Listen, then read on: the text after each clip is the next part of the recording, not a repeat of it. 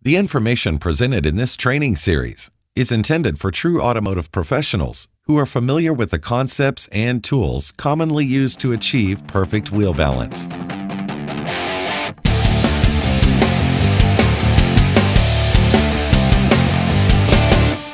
Wheel Balance 301 – Understanding Wheel Weight Types.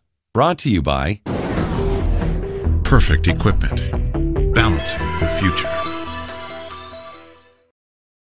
When a vehicle is brought into the shop for a wheel balance issue, it is important for the technician to fully understand the options that are available to correctly fix the problem. In previous training modules, we learned that a wheel weight of some type is essential in providing proper static and dynamic wheel balance. But what exactly is a wheel weight and how does it work? Let's start by looking at a cross-section of the wheel assembly, including the wheel and tire.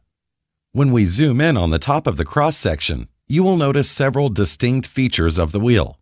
The top horn is known as the inboard or outboard rim flange. The bottom flat area is known as the front or rear rim spacing. These features of the wheel are the exact location where wheel weights can be applied in order to offset any imbalance. On the rim flange, you can install a knock-on wheel weight, which features a clip that holds it firmly to the rim. Knock-on wheel weights are the most common wheel weight style in use today. On the rim spacing area, you can install an adhesive wheel weight, which features a strong adhesive tape that holds it firmly to the rim.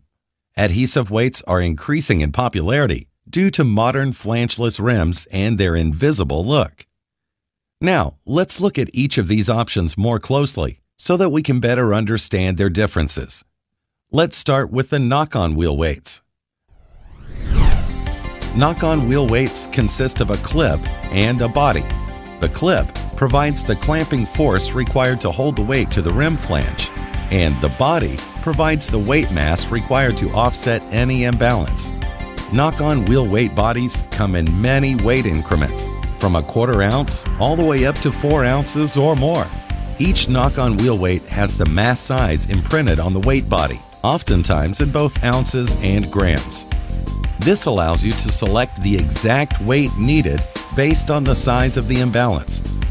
Knock-on weights also come in many different clip styles in order to adapt to the many different styles of wheels available today.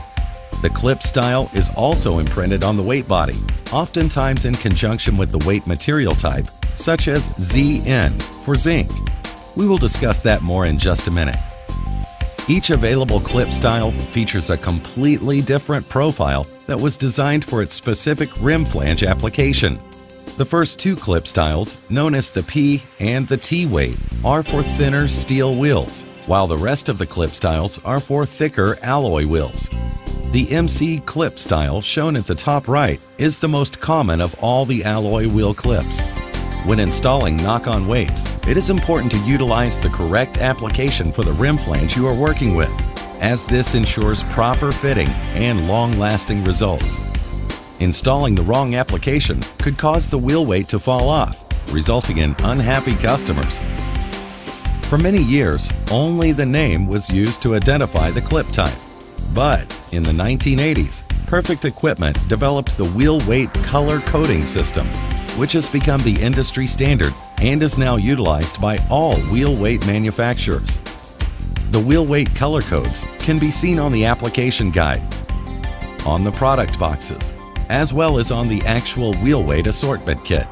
This allows for faster wheel weight recognition and easier stock management. Knock-on wheel weights are easy to install as they simply clamp to the rim flange when tapped with a hammer. We will learn more about proper knock-on wheel weight installation techniques in our next training module. Now, let's look at adhesive weights.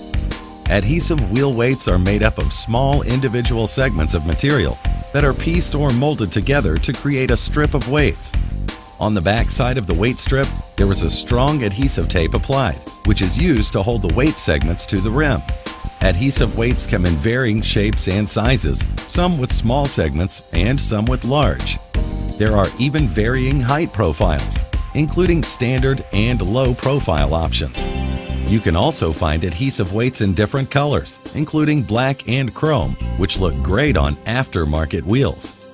Every segment on the strip has the segment size imprinted on it, oftentimes in both ounces and grams. This allows you to count the segments to achieve the exact amount of weight needed to offset the imbalance. Adhesive weights come in pre-segmented strips or in large rolls, which make it easier to prevent waste. Some adhesive weights are generally universal.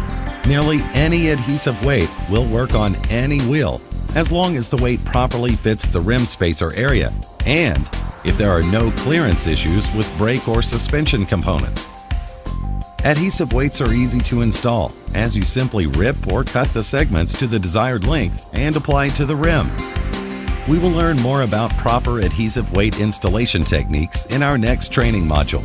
When discussing wheel weights, it is important to remember that knock-on wheel weights are applied to the rim flange at the location of the imbalance. There are 8 standard clip styles that are made to perfectly fit most wheels and can be identified by color. Adhesive weights are applied to the rim spacing area at the location of the imbalance. And adhesive weights are generally universal and attach using adhesive tape. Although many knock-on and adhesive weights look very similar, they can be made of very different materials. For more than 70 years, wheel weights were made of lead and came in coated and uncoated versions, as you see here. Many wheel weight manufacturers, like Perfect Equipment, have been proactive and are now providing non-lead options like zinc and steel. Both alternatives provide a more environmentally friendly option. However, they do have inherent differences. To better understand these options, let's compare the two non-lead materials side by side, starting with zinc. Zinc is a non-ferrous material that is naturally abundant on the Earth and is identifiable with the letters Zn on the periodic table of elements. You can also identify a zinc wheel weight by the Zn stamping on most weights. Because zinc is non-ferrous, zinc wheel weights are molded and look just like lead wheel weights. The molding process allows zinc weights to better contour to modern rim styles. Zinc has a density of 7.2 grams per centimeter, which means that zinc wheel weights are slightly larger than lead wheel weights, which features a density of 11.3 grams per centimeter. Zinc wheel weights are used by original equipment manufacturers all over the world, including some in North America. This is because zinc wheel weights are typically easier to install and remove than any other alternative. Like lead, the non-ferrous properties of zinc require less force to knock on and pull off. And because zinc is a natural anti-corrosive material, zinc wheel weight bodies will never rust. Now, let's look at steel wheel weights. Steel is a ferrous material that is derived from iron and is identifiable with the letters Fe on the periodic table. You can identify a steel wheel weight by the Fe stamping on most weights. Because the melting point of iron is so high, steel wheel weights must be stamped. This process requires them to have a more straight and rigid appearance, unlike molded wheel weights, which typically have a more contoured appearance. Iron has a density of 7.8 grams per centimeter, meaning that steel wheel weights are slightly larger than lead wheel weights, but similar in size to zinc wheel weights. Steel wheel weights, especially steel adhesives, are preferred by some original equipment manufacturers in North America. However, steel wheel weights can cause scratches and damage to a wheel due to its material hardness, which requires more force for installation and removal. Steel wheel weight bodies must also be coated in order to prevent brown rust. Typically, all steel wheel weights are coated with a zinc-based anti-corrosive coating. When steel wheel weights are uncoated, or if the zinc-based coating scratches, you can end up with severely rusted wheel weights. When discussing non-lead wheel weights, it is important to remember that all non-lead wheel weight materials are not the same. Zinc wheel weights have Zn stamped on the weight, and steel wheel weights have an Fe stamped on the weight.